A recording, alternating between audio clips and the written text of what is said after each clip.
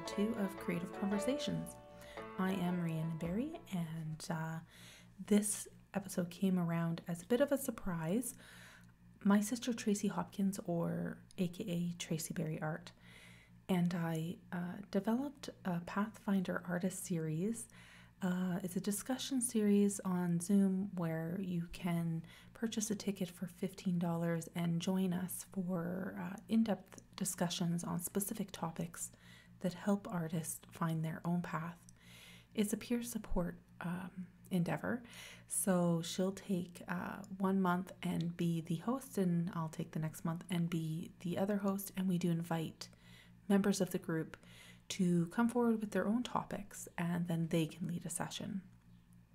So it's really all about knowledge sharing. And as this particular session started last Saturday, it was called The Remarkable Growth of Art Interventions During COVID-19. And as it started and we were introducing ourselves and the discussion began, I quickly realized the content was podcast worthy. So I hit that record button, and you get to be a fly on the wall of our conversation. And it's quite interesting. So what I'm going to do is just give you a little bit about what this session was about. So the social restrictions imposed worldwide initially and over the past year were meant to protect individuals from adverse physical health outcomes. However, the government itself imposed containment approaches aimed at slowing the virus's spread have steadily and rapidly changed life as we know it. They wiped out social normalcy, and as a result, loneliness has affected a significant portion of the global population's mental well-being, the outcomes of which we might not see entirely for years to come. Art intervention has alleviated and even prevented adverse mental health outcomes for many by reducing fear, anxiety, and isolation. From the uplifting street murals, online, digital art posters, and podcasts to memes and live stream painting tutorials, weekly group creating sessions, artists have been supporting the world through the pandemic, often for free. So now I wanted to let you know a little bit about Tracy Berry. So she is a visual artist living in Northern Ontario, and we did have one guest that joined us, and he is also a creative living in Northern Ontario who does voice acting. So I hope you enjoy listening in to our conversation. I just want to let you know that I haven't been able to follow along with, we haven't practiced this either. So I'm really looking forward to how much Rhiannon has put together for this. I know that me and Rhiannon are doing this together, but Brian, I didn't want you to feel left out. This is going to be all new for me as well. So if I make excitable faces on the camera, I'm not faking it. I get really excited and I'm looking forward to it. You can have her join your group. She's very expressive. Yeah, we're always looking for new versions, so yeah. Yeah, that's so much fun. Like, as soon as you said that, I was like, oh, I remember listening to that stuff. Okay, so art and wellness, that's what we're here to talk about today. So as I mentioned, I am a student, and every time I take a course or do a project, I look through a therapeutic arts lens at any topic that they give me. So in doing that, I have read approximately 22 studies on art, intervention, wellness, and during the time of COVID. So it's been really interesting because there are already tons of studies out there, lots of information, and it's exciting because in the next little while, and as we return to whatever normal is going to be, this is going to, the residuals of this experience is going to last for a long time, and a lot of really great information about this young sort of field of therapeutic art-based recreation programming is going to be built up, I feel, almost to the point of I can see it becoming like a social prescription in the future. That's my humble opinion. Sometimes, like in the UK, for instance, the nature therapy has become a social prescription, and I feel like art-based therapies is on its way to becoming similar. So these, there were 4 categories that really came out in the information that I read. And what I'm going to do is I'm going to read each of the 4 out loud. And I want you to take your pen or maybe type on your computer, whatever you have handy, just any thoughts that come to mind when I read them about what you participate in, what you run or organize, or just any thoughts that come to mind as I'm going through these points. And then I'm going to ask you your thoughts afterwards. Okay, so the first one is creative arts therapy. So this is usually facilitated by a registered therapist. It's usually one-to-one sessions focusing on the client's strengths. The therapist gains emotional insights from their client's expressions when words are not enough, to build the rapport and get the relationship started. Opportunities for the client to build confidence, to mitigate stress, to build protective factors while also gaining emotional understandings about their own creative expressions. And it includes a treatment plan and a change goal. I think that is really what separates it from the other categories is 1, it's, a registered therapist, but 2 is that there is a treatment plan and a change goal. And then lastly, it's used to identify trauma, monitor stress levels, and sometimes also measure developmental levels. So that's category 1. Category 2 is mindfulness art-based programs. They're smaller in size, usually groups of up to 12 people, facilitated by a wellness professional. So whatever that means to you, it was very vague in the studies, but a wellness coach, a wellness professional. They utilize visual art and crafting coupled with meditation and relaxation. So yoga, breathing, music. It focuses on the present and being immersed in the current activity and exploring complex emotions. So beyond happy and sad and more into loneliness, grief, jealousy, those sorts of realms. Opportunity to cultivate a daily calm, self-acceptance, and there are brief moments of socializing with other members. Category number 3, social arts groups. So those are usually organized by a social worker or a community service worker. Sometimes they hire an arts or culture worker to run in like one activity, one-offs. They're often led by peer instructors as well, so members of the group. The emphasis is on opportunities to socialize with group members and to form intimate connections. They feature easy and brief technical skills and lots of time to explore art techniques and supplies, and more or less, these ones, the focus is on socialization, so group discussions. Number 4 is artist studio immersion. So that is usually facilitated by an artist. So it could be a dancer, it could be an actor, it could be an artist, a painter, a sculptor, whatever. But those are educational and observation-based.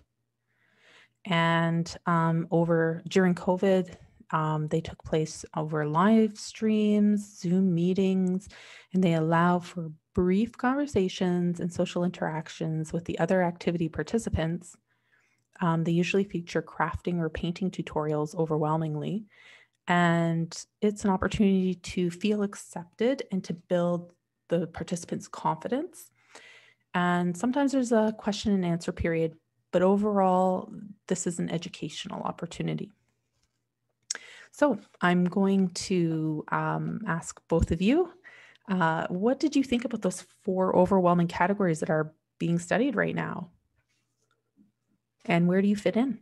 Do you want to go first, Brian? Sure. I can't say specifically that I would fit into any of those, but I can certainly see opportunities where David could do maybe some streaming of simple art techniques, some painting techniques that he uses to do that. Through myself and the radio shows that we're doing, it's given me some ideas to maybe, I know you can do, I can't remember what it's called, but you've got it all recorded. You play, it's like a watch party. Yeah, that's it. That's it. They call them watch parties. You do a watch party and then maybe a little discussion and something like that, just to sort of take the, we're on Spotify and YouTube and stuff like that. Isolated in itself, this would give people a chance to participate and comment on it and what they liked and didn't like and how it impacted them, or just in general, the stories. It's a social gathering. Storytelling has always been a social thing, so it might help along that line. So I guess that would fall into the fourth category you described there as close. So yeah, and I think also mindfulness as well. You're mentioning storytelling, and sometimes you can get lost in a story, right? So mindfulness is like forgetting all your to-do lists and everything and just being like really present in what you're doing. And I know listening to Theater of the Mind, I was like right in there, right? So a little bit of mindfulness too, I think. That makes a lot of sense. I like the idea of being able to tune in and join into a community where I am there to watch, like a fly on the wall, and be able to see all these different characters in different boxes acting and in doing a whole play in theater, but all the stages are set already because everybody in there, like, this would be my set. I'm the artist, and then I'm speaking to my agent Brian, and I'm on the phone with him, and you're doing that, like, kind of that Brady Bunch boxes, and having a group of people be able to watch a live theater show spoken through Zoom, say. And that would be something that in mindfulness, I could step away from my whole world and step into somebody else's world. I love that idea. Yeah. So do you guys just record voice, or do you do video too? We've done 95% just audio, but we can see each other, and it's almost like acting with each other. So by the time you hear it, it's like the old Theater of the Mind radio shows. But one of our creators is currently animating some of the kids' ones. Wow. So yeah, we're learning a lot of new things, and there's a lot of technology we've been experimenting with and finding out the best way to mix audio. And if I noticed my internet warning light, weak signal has come up a few times. Dealing with the technological issues, they're inevitable. Hey, James, your mic is muted again. Oh, sorry, that kind of stuff. So, and we've got one guy has a pet cat, and it just meows outside his door the whole time, and so we have to pause. Shut up, cat! Like we actually wound up using the cat in one of our. We needed a cat noise for one of the murder mysteries. The cat knew what was going on, so you work stuff in, right? So, yeah. No, I could see that. And then when it comes to David Winters, I was thinking, he's like more on the visual artist side, but he also works with a lot of musicians as well, and he knows many musicians. So being able to showcase what he does while potentially pairing up with a musician that he knows, and he's such a great conversationalist. So being able to, for right now, during these times, maybe blend two creative arts together, I could see him being very good in that, doing that. Oh yeah, perhaps some music that was composed. Like he does a lot of the scenics from the area, a lot of the Sleeping Giant, a lot of the all the stuff from that area up in northern Ontario there. And I just blending that with some new creative, some new music or something that done by some local artists, and and you turn that into a meditation if you wanted to, sort of like just sit back, relax, enjoy these gentle sounds, and Yeah. and watch the visuals. That would be Yeah. something. I turned one of my paintings into a meditation. Yeah. Tell us about that. Yeah. So I was doing an exchange with artists, a call and response, and he sent me something with religion in it. And I was just kind of like, what am I going to do with this? So I was just like, okay, well, I'm going to do my version of heaven. So it was just floating pieces of land in the sky. And I painted it with acrylic on canvas, but then I created like a whirlwind of the sky and floating back and forth. And I put it to like ding, ding. And it was like everybody loved it. Do you remember that one, Tracy? No, Oh, it I was like a don't, but I short little would love it. 30-minute video, but I can extend it to like 5 minutes. And I was thinking about doing that and putting it on like YouTube as in its own Oh, channel, it's like not with a up there bunch now. of my paintings. Is Pardon? it up now, the video? I have it on my Facebook page, my group, but it's probably pretty far down. I can write a little note to send it to you. I'd I want to appreciate that. see it again. Yeah, it's pretty interesting. That's Yeah. one thing that's challenging for a lot of people too. But you were talking about the mindfulness one, and just going through this and struggling with the isolation and everything being scaled back and isolated, and just mindfulness meditation, being present in the moment, and when you step outside and you hear the birds, just acknowledging that they're there, kind of thing. Yes. So and I can see that sort of I'd never really considered art as a therapy. Well, In you the will after today. yeah, but yeah, I guess, but in retrospect, just based on what we've discussed so briefly here, I can see that, joining in those little sketch parties and everything I've been doing with the radio shows and such Yeah. like that, it's an extension, it's a connection, it is therapy. Like this, it's what kept me sane Yeah. through all this. So yeah, It's good. So I totally get that. Yeah, it's a perfect. wonderful. Yeah. Yeah, it is. It's very, when I paint myself, I'm being mindful because I'm lost in the painting. Mhm. Yeah.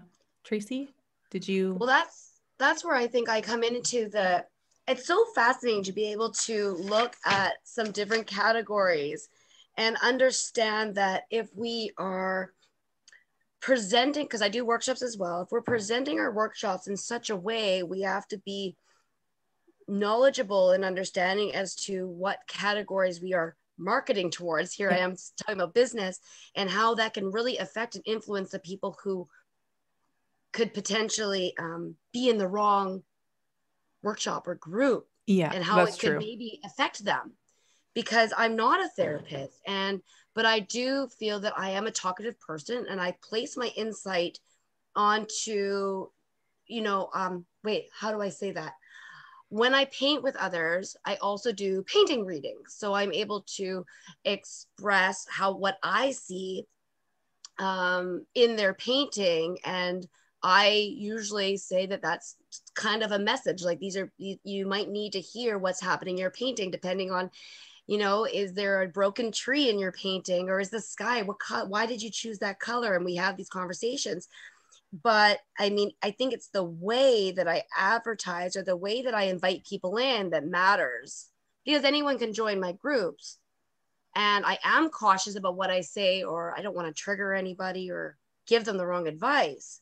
So I think it's really important to know, for me, where I land. And I think I have worked with definitely social art groups, and they've hired me on. So they are the professionals hiring the entertainment. And then I'm also with, the artist studio immersion. And that's really where I think I land. But for me, looking at it from a business perspective, I better damn well make sure that I'm advertising it as that and not therapy. And Yeah. I So think that's there's something a, that yeah. I've mentioned to artists before, is like, well, you're not a therapist. So you can't say this is art Yeah. So therapy, you can but get around it by describing what you're doing. and still being honest about what you think it gives people or how it heals people. Because I do believe that by what I'm doing and how I'm inviting people in and the people I've worked with, I do believe I'm adding to their lives.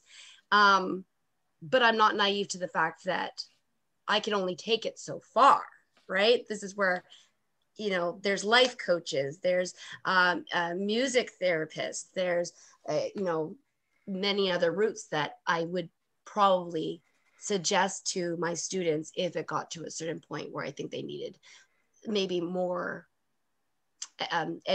like a more educated person in that field. Yeah, like a referral. Yes.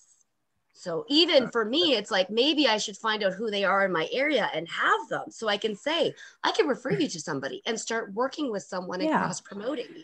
For sure. For sure. And we're totally going to get into that conversation. Yeah. Sorry, I got excited. But that's where I No, think you're on the right track. Yeah. No, I think if you present it a certain way, that you're fine, and you don't try to oversell it as, oh, this is the panacea, this is therapy. But if you come from a point of personal experience and say, you know, this has really helped me through the pandemic and through the lockdowns and so on and so forth, and sorry, there's a conversation going on behind me now, but you don't need to take it to, sorry, I just totally lost the thought there. Back to you, Rihanna. Okay. No, you're right. It's all, we're going to talk more about that too, but it's all about how you present it. And I've run into people where I said, you know, you can't say it's art therapy, but you can say it's a therapeutic art-based activity that encourages mindfulness, right? So it's all in how you say it. And there's just like therapists are just held to a different standard of ethics and whatnot, right? So and there's legal ramifications around calling it therapy when exactly. You know, yeah, so, I mean, okay.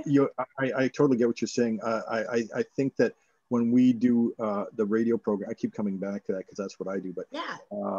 But when I'm doing it and giving people a chance to unplug and sort of listen to something else, I'm not going to say, hey, listen to this, it's therapeutic or it's therapy, but it can be therapeutic to unplug, disconnect from the real world for a little bit. And yeah. Okay. Yeah. And totally now you can get those wheels spinning about how to market it, right? Like how to maybe market it a little bit differently.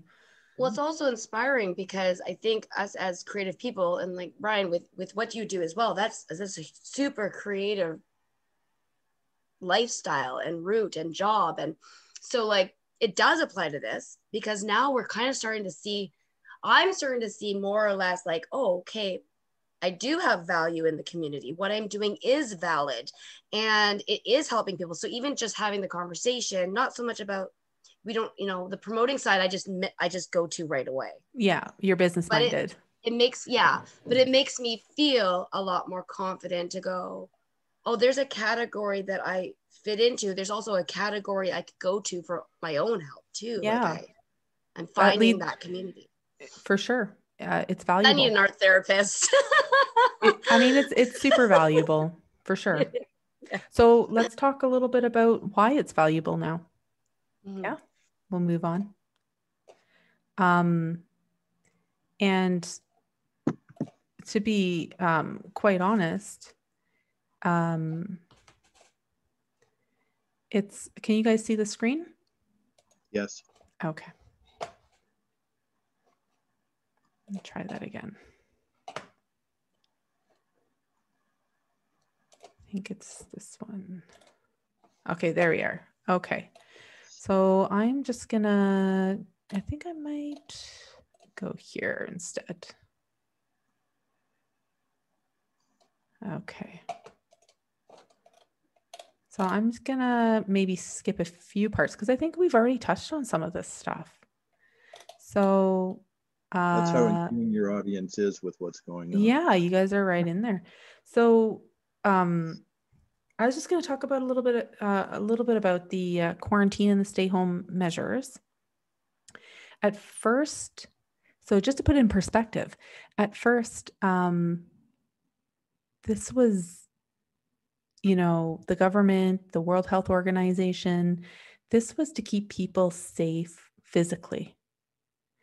But what really ended up happening very quickly was we saw that these restrictions that were put in place to keep people safe and comfortable exposed bad communication from our politicians. It exposed psychological problems in our society, physical problems in our society, as like double comorbidity sort of popped up as a risk factor for COVID, and also all the consequences of isolation. And in my readings, previous studies that popped up were primarily done for isolation on older people. So there were a lot of studies on, does getting an older person a pet give them a more positive outlook? Will they live longer? Like lots of studies on that. And the other category that was studied a lot as when it came to isolation and the adverse effects was ostracized and isolated people who had experienced previous plagues or pandemics such as SARS and Ebola and AIDS. There was a lot of research done on isolation in those groups and what loneliness and isolation ends up doing to a person. But now we're looking at an entire population, a global population, right? So the new studies that are coming out, that's why I said I was excited about what I'm going to be reading over the next little while, because this is a whole nother ballgame, right? We're dealing with all different types of people. We're not looking at just one factor about them. So my question is, how soon after the World Health Organization's announcement were you delivering online culture-based activities or interventions? So I'll go first. I was at first, I think April. So it was, I think it was March 11th that they announced the pandemic, a worldwide pandemic. And I think by April, I was already developing pivots for online activities. What about you, Tracy? I'm different. I needed to go MIA. I didn't start up until I hired my life coach, and she said, get your ass back in the game. And I was terrified. And it was about June, April, May, June, January, February, March, April, May, June. Like June, July, like June, I started planning. And it really wasn't until way later on that I said, okay, I'm just going to put this out there to stay relevant, because I was feeling really not relevant. And then, so I got the first group, I think after, like in September, I went MIA. I was missing. People were, my students were kind of contacting me saying like, asking me, how are you? What are you doing? Let's talk. So I started talking to people on the phone, and people started sending me pictures of the artwork they were doing at home and asking me to help them finish it. Like, what do you think about the light source? I'm trying to do water. Do you have any pointers, any tips? And my community of students, I guess, helped me get back in. They were my support system. I don't think they actually knew it. I almost just got emotional over that. I remember talking to you during that time, and I sent you an article or a blog I wrote on imposter syndrome. Yeah. Do you remember that? Because I was like, this is ridiculous. No. And I sent you like 10 tips to beat imposter syndrome or something.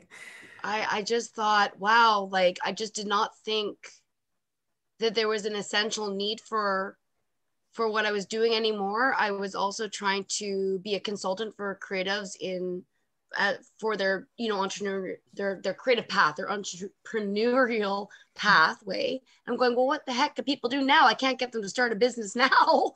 Like everything kind of crashed on me. But I think it was September that I started actually getting people in to paint with me. I think I might be a little bit off on the months there, but it took a while. Yeah. That's my answer.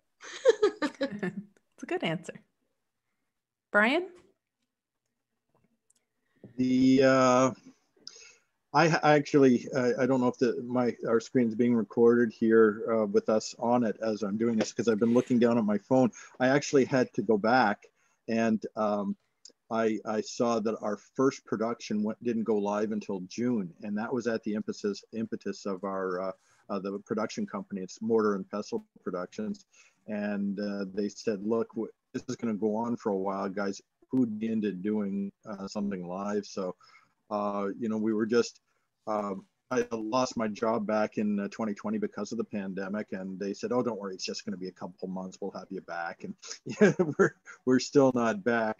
But I've been doing other things. But yeah, so the first time we went live with it was June, and right now we're putting out a show every 2 weeks. And I'm not always on the cast, but you know, it's something that I can listen to even when I'm not involved in it. So it took a while to ramp things up. And yeah, I'll send you something too. Also, when we're offline here, there is something totally about the imposter syndrome. Somebody I've followed, her name is Mel Robbins, and I don't know if you've heard of her, but yeah, you know her, Tracy. Yeah, she. I got this whole talk from her about when you're stuck in imposter syndrome and stuff like that. 5-second rule. So, yeah. Yeah. So I wanted to say, Brian, that June 2020, that was only 3 months, 3 months and a little bit for you guys to put all of that together, and that's still very impressive. Yeah. Yeah. Hats off to my director and producer. It did feel like a very long time. Yeah, horribly. Yeah. Probably. Yeah. It still does. Yeah. It's a blur. It's a blur. Yeah. Well, it's ongoing, right? So, it's gonna.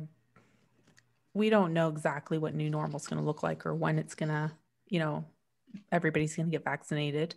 I do know my aunt in Colorado, I was messaging with her. She said 90% of her state is vaccinated now. Wow. So that's good news.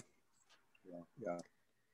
So, yeah. So just going forward a little bit, we went a little bit back and talked about past pandemics and how it affected mental health, but just talking now, like we all know that when we do an art therapy or an art activity, there's therapeutic components that come with it. And any artist will tell you that their clients, they say, "Oh, this was so good for me. I was so relaxed, or I had so much fun." And you innately know what's happening. Like you innately know something positive is happening.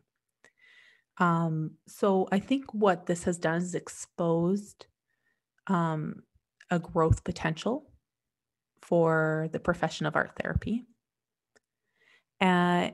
It's young compared to the regular established cognitive therapy and behavioral therapies. However, like art therapy is being used in those as well, because people see the benefits of it. But my point here is whether you knowingly applied innovative strategies for wellness or simply cultivated from the residual effects of participation, you contributed to reduced stress, decreased trauma reactions, and decreased depression. So you can feel good about that. You are essential. Yeah, so I wanted to investigate more about that because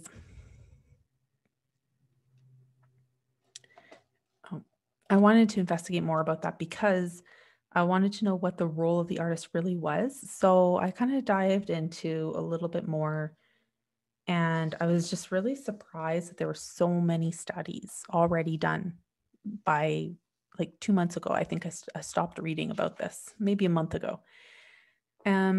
So do you think that art and culture is essential in its own right as a form of therapy, and especially during COVID?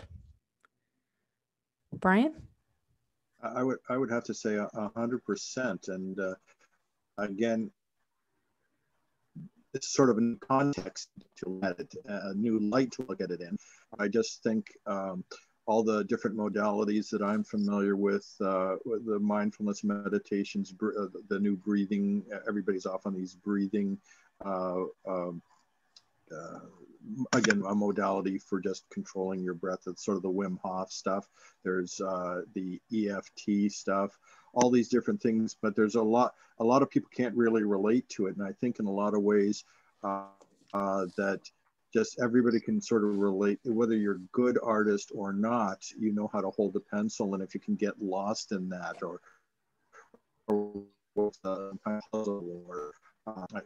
that Zen doodling, that kind of thing, as an art form / therapy, absolutely. Anything that you can sort of focus your mind down and strip away all the dark that has built up and be able to focus on something. And conversations I've had with people whilst they're engaged in other activities, and it just sort of frees up the mind and lets all that stuff go. So yeah, absolutely. Mm-hmm. Tracy, do you concur? I do, because I mean, even, when I was working with the students, I'd have to say, I have to watch to see their mannerisms and their physical, because now I'm online with them and I'm learning some body language that comes out where I'm able as like a coach or a teacher to say, okay, everyone, let's take a deep breath. And I've incorporated the breathing into my teaching. So I have cha-cha trees. So I say, everyone take a deep breath and cha-cha-cha-cha-cha-cha-cha-cha. And when you're done and you don't have any more breath, your tree's done. And I've started to do these things because it keeps people more positive when painting with them. I wasn't thinking about it as breathing. I was thinking of it like, how can I keep them engaged?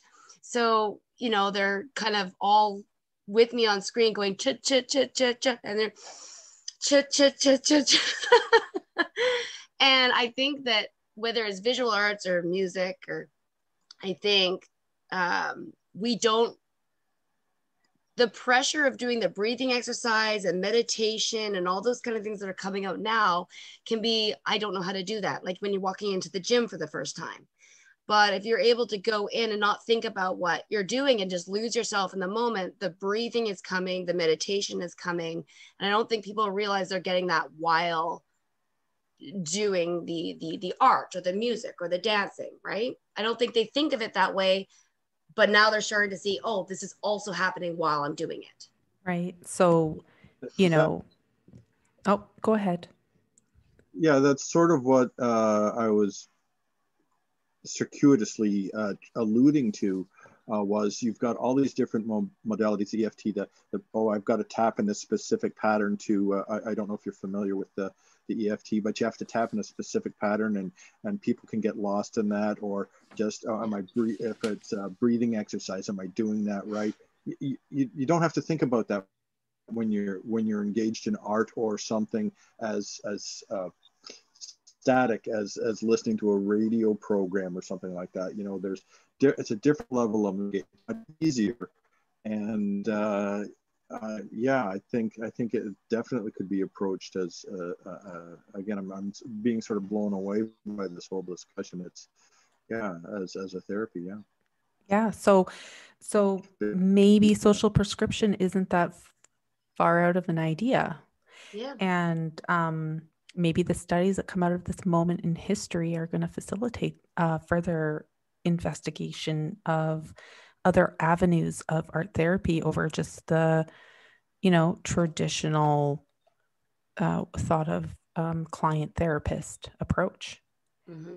I think the world has just borne witness to sort of a birth of a rebirth of an appreciation for the arts in a new light. And again, that's my humble opinion. Wouldn't it be absolutely amazing? You know how like workplaces, they cover your masseuse or your chiropractor.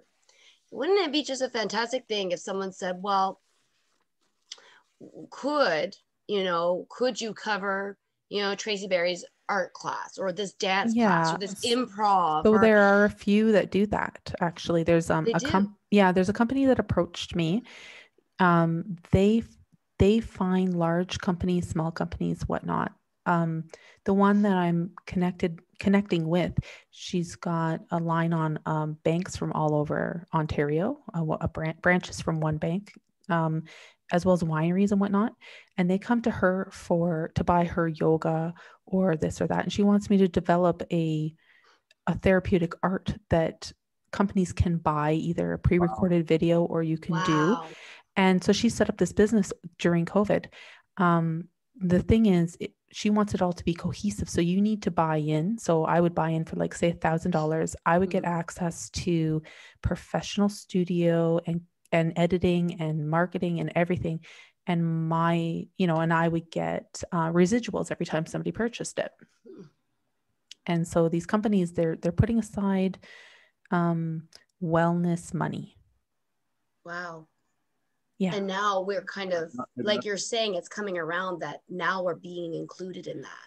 Yeah. So now they're not just thinking massages and chiropractor, they're thinking art and arts involvement. The number of am I muted? No, I'm not. No. The number of options that have become available online now, having people to talk to, having different apps that relay the information back to, whether it's live with somebody or not. I meetings with my doctor now, and I don't need to go in person unless there's something that requires in person. So the whole virtual learning, therapy, everything has just exploded through this. I mean, I remember the first time I had a family Zoom meeting. Remember, everybody's taking screenshots. Look, I just talked to my whole family, and everybody in business going, yeah, we've been doing that for a year. But it just, Zoom just seemed to be there right when we needed it. And as a method for getting this stuff out, and whether it's the recorded material you're talking about in the studio there for $1,000. I mean, yeah, that's a way of getting therapy out to people that wouldn't conventionally be thought of. Right. And the reason for that is this. I've taken these numbers off of the World Health Organization yesterday, and you can see this is, staggering numbers. So the world has changed in many ways, and we're going to see this is just one of those changes. The good news is that the vaccine doses are increasing, and everybody's getting vaccinated. So, but it really was a crisis that created this increased psychological risk, and the outcome that we might not even see for months after this pandemic. Mm-hmm. But it really changes how we look at things like even work and school, and how we pivot and things like that now to online. Yeah. And then just like briefly among the, the first reactions were obviously fear and anxiety. And I want to point out a few things about artists as well in this realm. So I mentioned, like, communication was really off. Like, our politicians were saying one thing, health officials were saying one thing.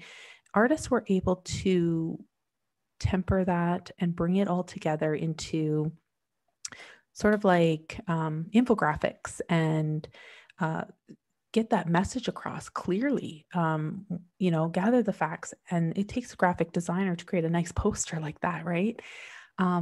Also messages of hope. Artists were out there all over the world creating these street murals and large outdoor art. And then we saw this sort of thing, right? Everybody's painting windows and signs and banging their pots and pans together for the health workers. And, we appreciate you, health workers. And that was all creativity. So something happens when you strip humans down to just the bare essentials. They want this piece that makes us human, right? Which is this stuff. So then shortly after this, we saw all these Zoom, right? Like you were talking about, all these images of Zoom meetings. So this is just what makes us human, really. The eagerness to participate in these social activities. So it's undeniable to me how important all this stuff was in mitigating the adverse effects of loneliness. People singing on balconies in Italy, and stuck in a building, like waving at their neighbors through windows. And, still today, the kids, this is a local, what is this? Last month, this picture on the bottom here, of children making signs for local health workers. I mean, it still continues, right? It's a big part of what's going on. It might be kind of flying under the radar a little bit, but when we look back on it, I think it's really going to be present. I'm at this point, I'm almost nostalgic for the bang. I have dented in the kitchen. We got really enthusiastic in our neighborhood. So, but it's it's a warm feeling, the sense of community that came together through all this. Yeah, and of course, social services were doing their thing with like food banks and things like that too. Like all of that really great stuff was happening, but I think that's all essential, right? That's considered essential. And I think the point I'm making is this stuff is just as essential for well-being. And then just the eagerness of everybody to sign up. I was so timid because I paint people's windows, right? That's a part of what I do as well. You can pay me. I go and I paint your window for whatever you like, for whatever season. And all I could do for a long time was paint my own windows. And people thank me. They say, I always walk by and make sure that my kids go by and see your windows, because I know it changes every season. And I, that was surprising to me. Like I think people like my windows, but for people to say thank you for painting your windows was something I wasn't expecting, I guess. And so now I'm looking at, as now more people have the vaccine and wear a mask, and it's summertime, so I could probably paint windows outside because I was always doing the inside. But now I could probably say, do you want your windows painted? Like, well, I don't know, you had mentioned it. So I was like, yeah. I mean, we did it too. We would walk around our neighborhood, and there was one guy locally that had a certain pattern that he told everybody to paint. It was like a heart, stained glass heart window or whatever. I think I did a little Care Bear, and he was holding a balloon and it said, "I care" in the balloon or something. I can't remember, but me and Mateo did it as well, my son. But we would walk around the neighborhood and it was a campaign around here. Mm-hmm. And painted rocks was a big one. People painting rocks with inspirational quotes on it around here and in Thunder Bay. So if you found the they rock, were here too. Hide it or you keep it. They're still on the beach. We can find them when you go for walks. How good they got. Like there's some amazingly, like there was one person who did a full poem and hit all these 5 rocks. Like I guess it was called a pose. Hit all these 5 rocks, and you wanted to find all 5 rocks because you needed to finish the poem. It was wonderful. It's been wonderful. So that was well thought out. Yeah. Okay. So, I mean, we're talking about, why are we doing all this extra stuff? Why are we planning all this stuff? Well, it's because of the increased, loneliness and the fear that ended up turning into isolation, depression, and physical symptoms such as fatigue and reduced autoimmune, which put us at greater risk, right? Of if you got the virus, of becoming really sick. And so what is that? That's burnout. So I have a little definition of burnout here, which I think is going to be interesting for you guys to hear. And I'm going to read it. So burnout eventually occurs when a person does not have the capabilities to cope with a stressful situation and becomes constantly stimulated. This constant state of arousal eventually leads to psychological and physiological exhaustion. The outcomes include impaired thought processing, risk of developing depression, anxiety, memory loss, learning issues, faulty decision-making, aggravating obsessive compulsive disorders. It impacts sleep, eating habits, and the ability to maintain good mental and physical health. So like the gravity of what was actually happening, and knowing now and rethinking, adjusting your thinking of what art was interventions were doing during that time? Do you realize, how impactful what you were doing actually was painting your windows? I have this big expression on my face and I'm laughing, but I'm laughing because it's a whoa moment, and I can relate, but then I'm like, I can, it sometimes it just takes someone listing a list like that off for you to go, holy, Right. So I, yeah, I can see it. I can see you're going, And as well, like there are people who are at greater risk. So one of the studies said that it has nothing to do with the amount of time this loneliness and isolation and social restrictions went on. You could be perfectly fine if you've, got a pool in your backyard and a fine stock of wine and a loving, family who's not getting on your nerves, that you're not going to be as affected as perhaps somebody who has a negative view of life, loneliness, even in the presence of others because they're unhappy with their interpersonal relationships. Healthcare workers, or if you've lost somebody to COVID, you're at greater risk of developing all those burnout factors. And also if you had previous mental health conditions, right? Or if you live alone. I have something. That's why it's important to know who's, to have an idea of who's attending these things. Introverts were starting to be, they're starting to see more that introverts are being affected. And they thought, well, with introverts, potentially not, but they have no one to be introverted towards right now. And so they don't know where to place their emotions. But that's like artists too, right? Because it's like, oh, well, does this really affect artists? I mean, it does, but do I love sitting in my studio alone? Yeah. Yeah. So it's a balance. What do you think, Brian? I think there's a balance that has to be between that. You were listing off that whole list of things and going like, if it was a checklist of things I've been going through personally, and I've got a good support network and everything, but at different levels, all that stuff was happening, and there was only these little respites of escape that were doing the art program I was doing and doing the radio shows and just taking time to be creative and engage in that. So yeah, right. It was very easy to feel, even though there wasn't any specific stuff, and the burnout was well defined there.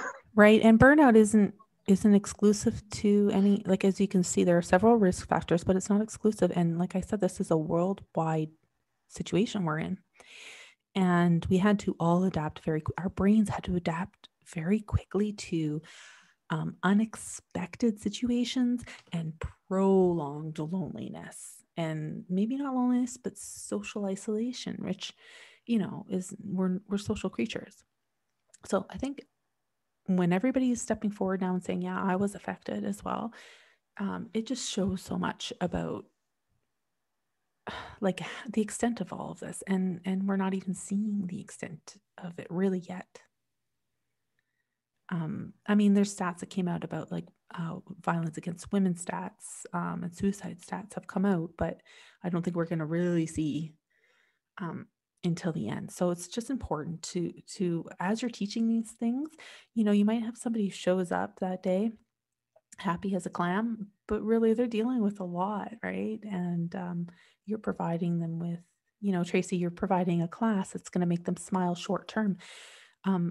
But the question is, and this is one of the questions I really want answered, is how does that, like, how do you make that long term?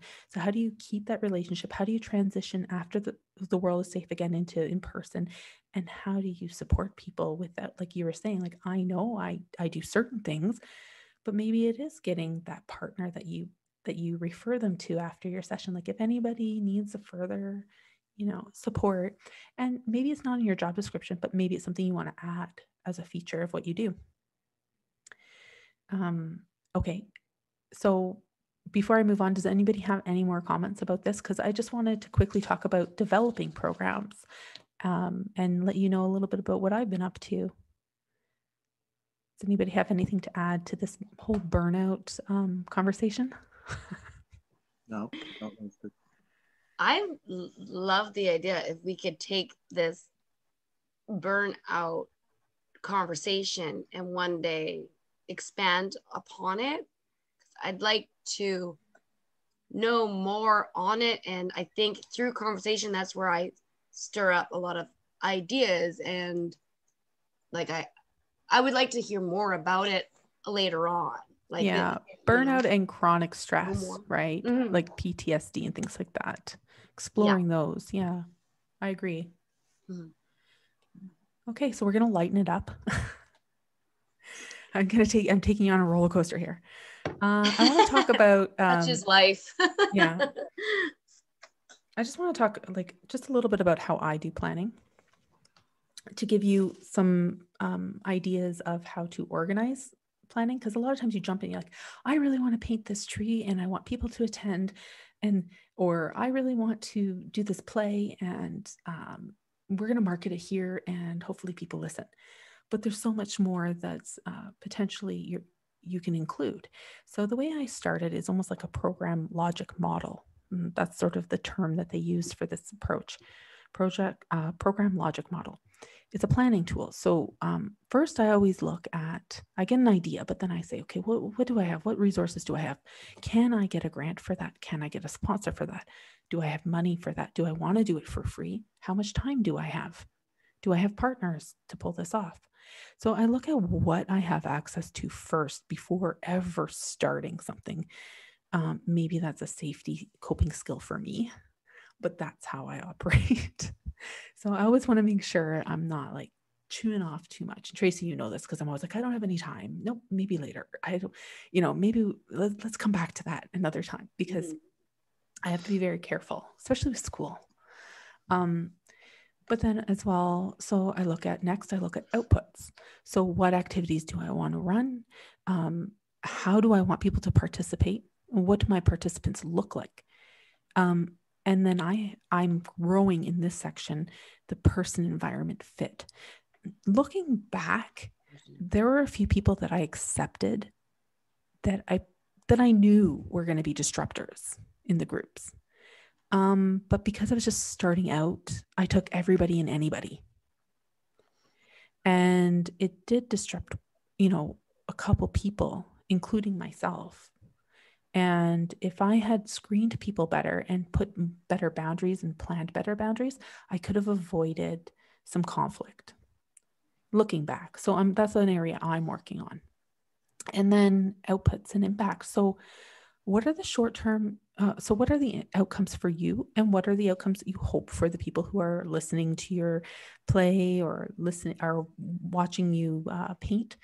So, or whatever it is that you do. So this is sort of like my version of that. Short term for me, I'd like to see like 40 people engage in my activity.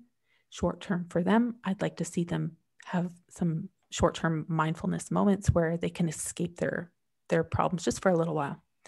Medium term, they come back and they do it again, or maybe they do another one of my projects or programs.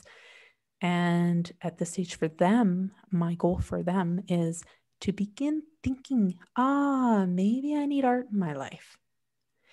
Long term for my business plan, myself and my goals is that they will be part of my social community, that they will be paying customers, maybe they'll buy a painting and they'll be very engaged with me. Long term for them, I want them to bring art in almost like it's part of their lifestyle. It's part of their self-care routine. That's the long-term goal, right? And that runs through most of my programming. So you were talking about your friend who does doors. This was my first pivot. I had received a grant prior to the COVID restrictions. We were going to get 10 artists.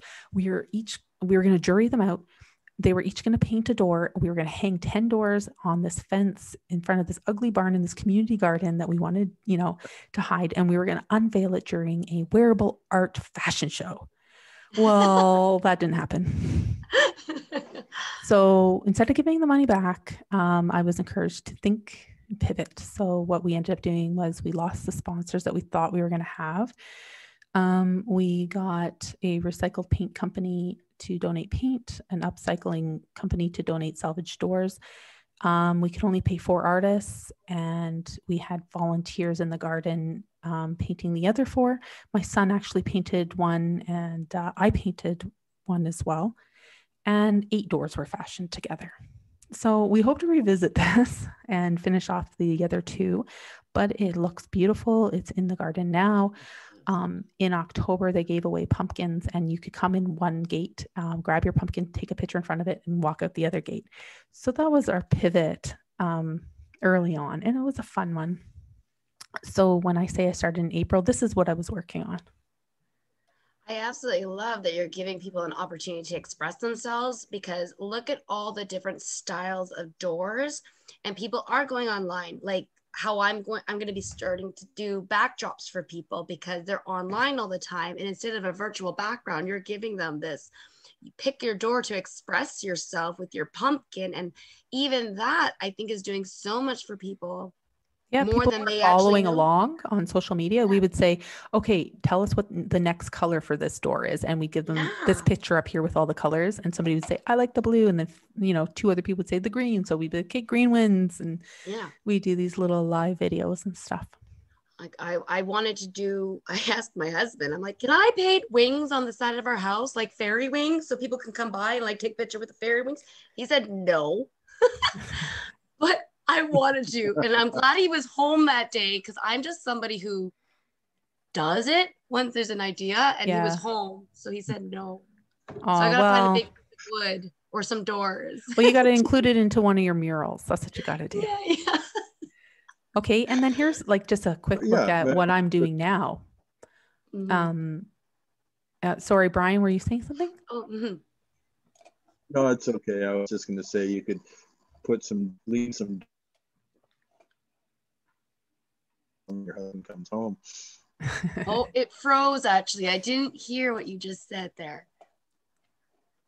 Oh, okay. No, I was saying that you could paint wings on doors, lean them up against the house, and take the doors down when your husband gets home. Exactly. Yeah. Yeah, get some upcycled doors. Did it, he'd be like, well, it's there now. I don't know. Oh, I guess I shouldn't poke the bear if we're isolated. Yeah, maybe not. Yeah, maybe not. In the future, paint it on a big wall somewhere in town. Yeah, that'd be phenomenal. I could probably ask the township for that. That's a great idea. I'm going to write that down, actually. Contact township. Okay, so Brian, you're probably not familiar with all of these little things that I'm doing. Tracy's pretty familiar with it.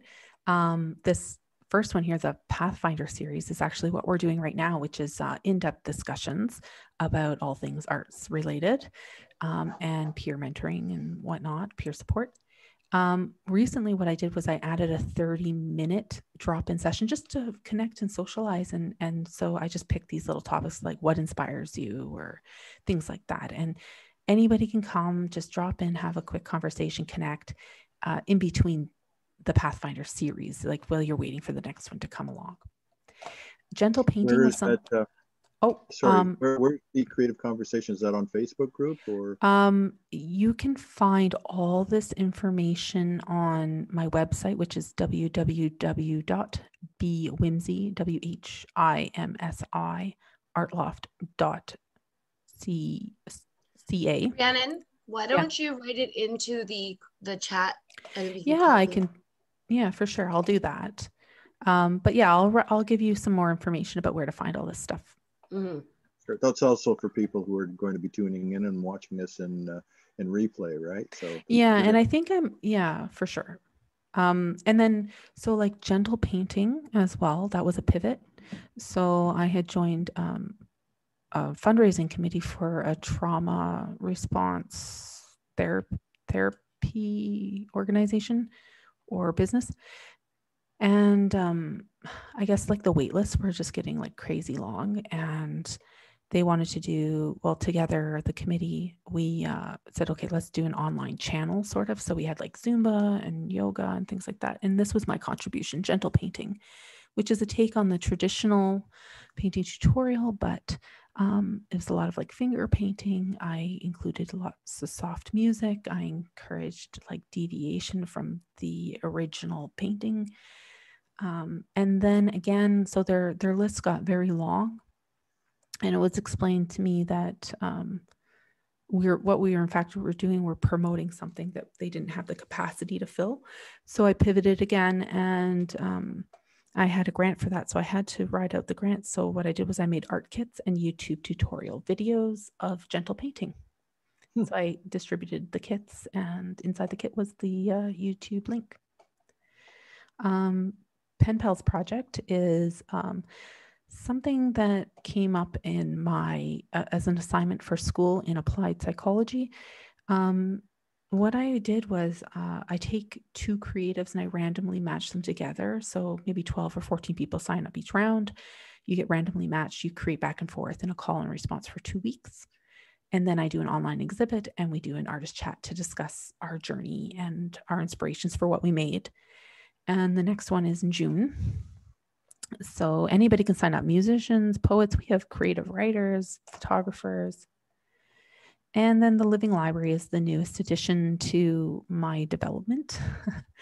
I did this in 2018 at Brock at the Women's Leadership Summit. We did the Living Library of Resilient Women. And we had a photographer. This is Barry on the end here. He's sort of my partner on this podcast.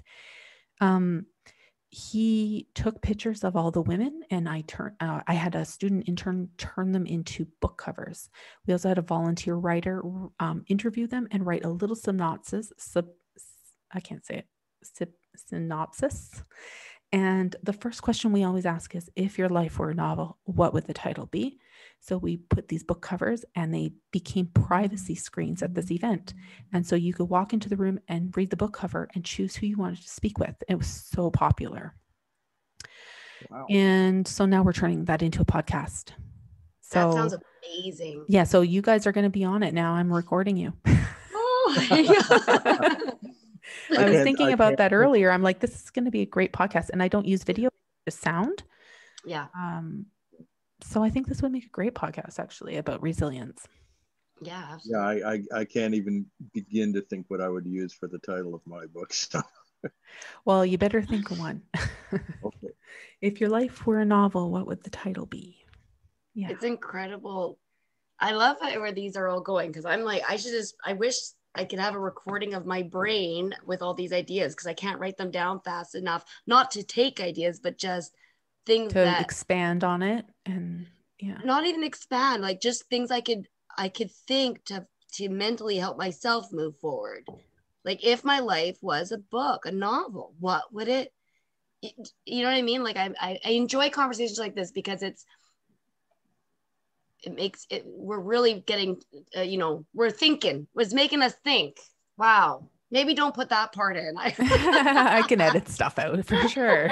The first thing that came to mind for my book cover title would just steal it from the license plate, yours to discover. So, or there mine. You go. Love it. Yours to discover. Or mine to discover. Okay. Yeah. Mine. Mine, like just put a little spin on it, Yeah. My life. I would say. Oh, I didn't mean to interrupt you. Sorry. Oh, no. I would probably say, like, the title would probably be something like and then onward to the next day, or something like that, like acknowledging that it's a journey and not, there's no destination, like, but well, you can think it through for a bit and then get back to me. Yeah. For sure. But because you're not local, I can't send Barry to take your picture. Sorry. Yeah. So you'll have to send me something. Photographers. Yeah. I'll get someone to take a picture. Yeah. I work with some photographers. So you too, Brian, send me your picture. Yeah.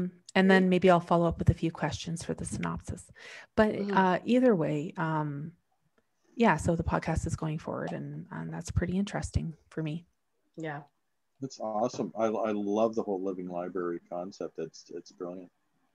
Thank you. Yeah, it was something that was in the back of my mind for a long time, and I got a lot of no's when I tried to do it in not-for-profit. And then I just kind of, it was a project that everything sort of fell into place. And when I left my last, the place of work where I did this, I asked the executive director if I could take it with me, and she said yes. Nice. Yeah. That's nice. Okay. And then this is the last question. Do you use a program activity development outline or strategy when you're creating your offerings? I mean, yeah. It's not as, I'm better helping others, like, I guess, again, streamline and create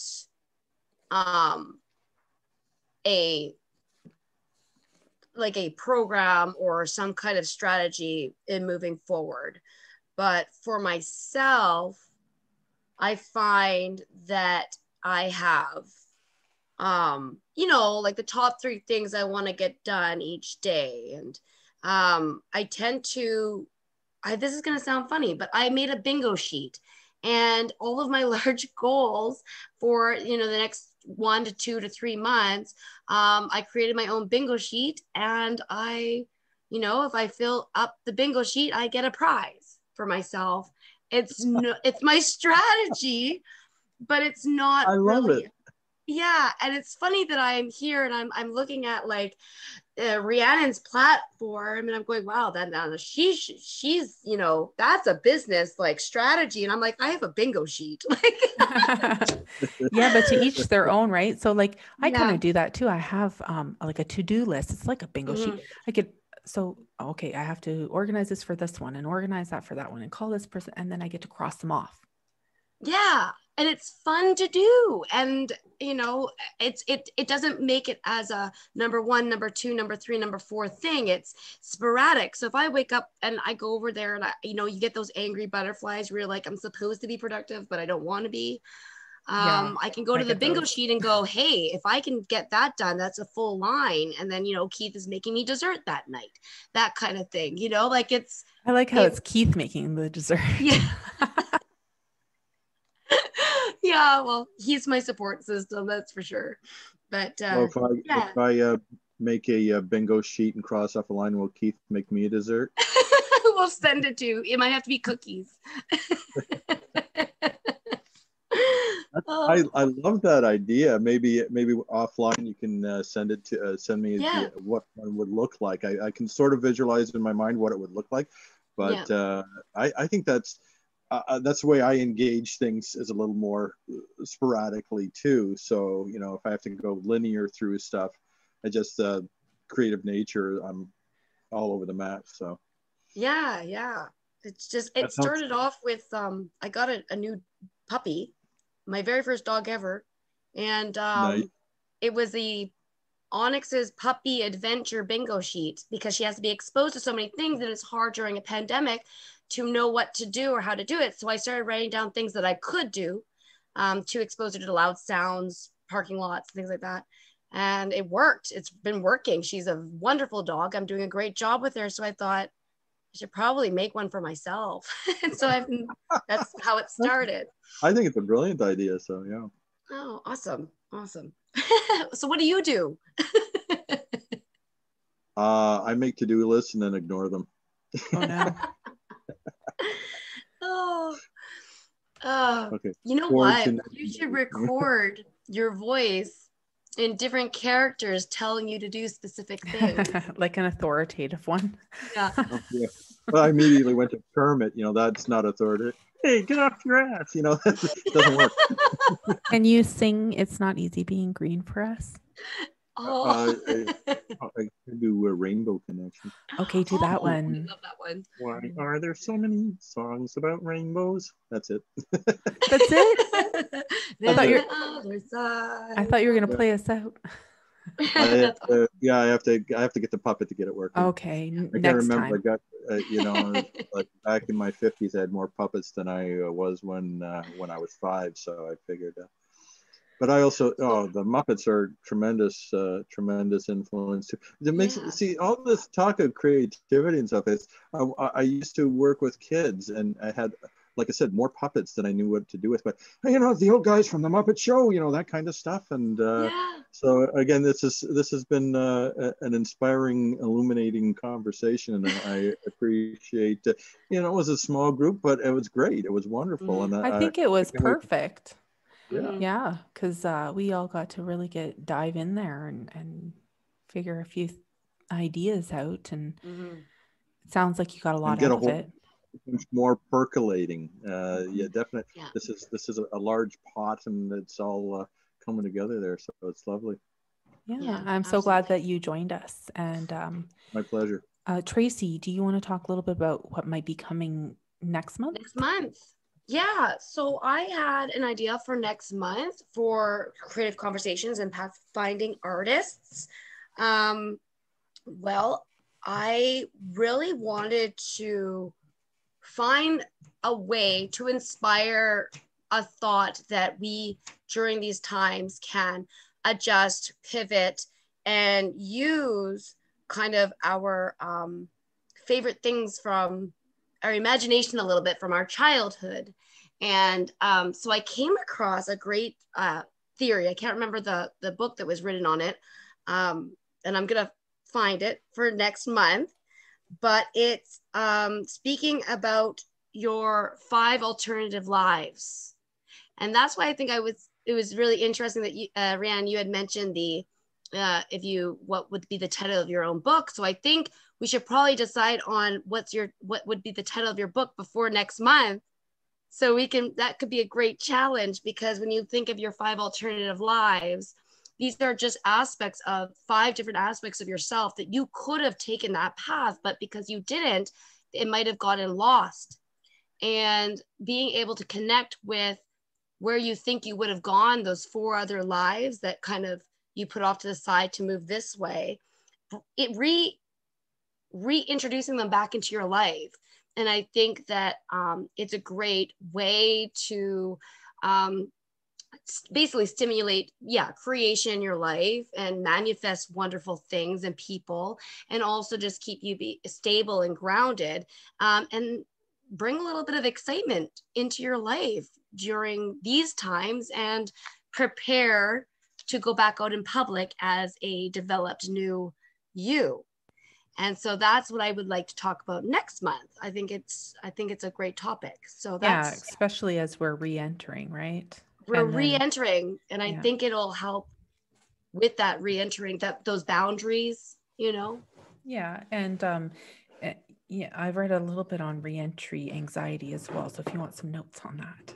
Yes, yeah, and I think that's where I'm going to kind of go into it, is being able to talk about that. And of course, we don't want to take up everything for today. I'm writing down notes as we go in, because I think it's important that each of these talks can stem from each other, and kind of, we can pick up where we left off and then move into another direction. So that's what pivoting is, right? Taking what we've learned from these talks and moving into the next thing. Yeah, or changing it up as these things get thrown at us, right? We don't know what's going to happen. So we don't know when we're going to open, or if this summer I wanted to do outdoor paint classes. I don't know if that's going to even happen. So so that would be on the 27th. So Brian, if you're interested in that, I believe Rhiannon has your email for this one, because we switch up hosts for each time. Okay. We can place you in an email, just like a reminder for next month if you're interested. No pressure. And anyone else, if you're seeing this, because I believe it's going to be going up. I think it'll be voice only. Oh, voice only for the podcast. Yeah, I think I'm a visual artist, so seeing is a part of my vocabulary. I don't say, well, I understand, or I hear you. I say, oh, I see that. I see. Yeah. And your book covers will be the image. Yeah, I love that. And then the only other thing I'm doing right now currently is I have my poetry challenges going up on my group, which is Canadian Hatched Poetry. You can see it's a branch from the Nest Studio, and then Canadian Hatched Poetry is the group. And I need a challenge. It's going to be going up towards the end of today. So I'm going to be putting the new challenge up today. The last one, because I post it. That's my post. It's the bird. The gray parrot. It knows over 160 words it can learn. So I thought it'd be appropriate for a poetry group to use that as the bird acknowledgement. And yeah, so 7 days, 7 lines. Write a poem where each line sentence is about each day of the week. So that was the last one. And then, so challenge number 6 is going up tonight. So you're more than welcome to go to that. I'm going to try to write another poem. Okay. I think I missed the last challenge, but I got one, did one on the time machine one. Yes, that was awesome. Yeah, it's interesting. Okay. That's all I have. Okay, well, let's end this thing. Thank you so much for joining us, Brian. I hope you come back and have another discussion with us either next month or if any of the other topics that come forward interest you at all. Brian, do you have anything coming up? Like I say, we are recording The Brute tonight, and that will probably be on YouTube and Spotify coming up. It takes about a month to go to air. We record a couple weeks in advance, but there's the company is Mortar and Pestle Productions, and there is a channel on Spotify for that, also on YouTube. And I guess the thing there's also intermixed in it, there's also adult content radio program if you are interested in that kind of thing. But the Mortar and Pestle radio shows are the ones that I'm personally involved in. Awesome. But I'll send you a link for that as well. And, okay, yeah, and I think I'll send you my links as well. So we'll be sending links all over cyberspace. This is awesome, though. This is why I think I enjoy being a part of this, because now our community is able to expand. And I've learned so much from you, Brian, too. Like I think I hope you come to more of these because you've been wonderful. Oh, thank you. No, this has been very informative for me. You feel you've learned as much as I know I've learned already, and it's got my mind. You were asking at the very start, I think before you started recording, how present were we? And at a time during the conversation, you'd say something, I'd start going off and say, no, listen, because I was getting ideas from what you were saying, and I had to reel myself back in. So it's been great. Thank you. Yeah, you're welcome. And thank you so much for your contributions too. And I look forward to listening to your radio show. I'm really excited. All right. So farewell and see you next time.